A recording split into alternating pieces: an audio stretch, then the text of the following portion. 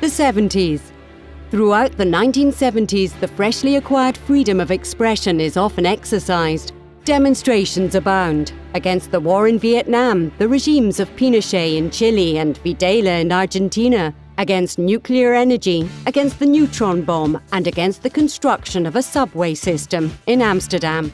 The worldwide oil crisis of 1973 also brings the Netherlands financial problems. The price of gasoline rises to the astronomical price of 1 whole guilder per litre.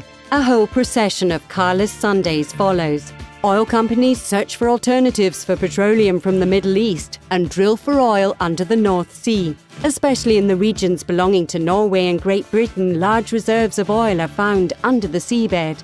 In the Netherlands, a significant offshore industry arises and Royal Dutch Shell becomes one of the leading companies controlling the world oil market.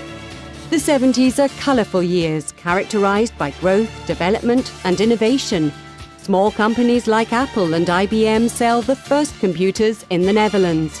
The prosperity of the post-war years is now within everyone's reach. Programs like Top Pop from Ad Visser embody the new anything goes attitude. Dutch society embraces everything, as long as it's extravagant and colourful. Femme fatale Penny de Jager becomes a symbol for the new sexual freedom. This is the decade in which anything goes, from recreational drug use to illegal ocean-faring pirate radio stations. The Dutch government, however, is not ready for all these freedoms. Parliament under Den Uyl enacts the anti-piracy law. The outcome is that transmissions from the pirate radio ship Veronica are halted on the memorable day of August the 31st, 1974. Imbema is still growing and in 1972 must move to the offices at Oranjekade, numbers 3 and 5, naturally in Haarlem. This is the year in which Imbema Kunststofchemie evolves out of Imbema Denso, with the acquisition of Airex PVC foam. This foam is used to make joint sealer strips, a type of waterproofing. This sparks the idea to cut the rolls of foam into sleeping mats, which could then be fitted with various layers to provide for insulation, flotation or comfort. The result is unprecedented market demand, and Imbema quickly becomes the largest provider of recreation mats, with sales numbering in the multi-millions. Swimming pool covers are also a popular product.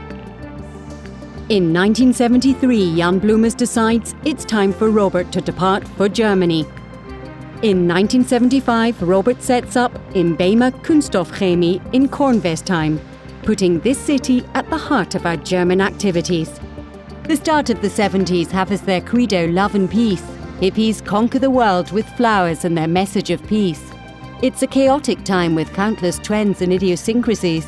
Afro hair, hot pants, elevator shoes and glam rock. Take a look in any schoolyard and you'll find all the latest fads. We begin to address our parents and teachers informally. A whole new youth subculture springs up in the 70s.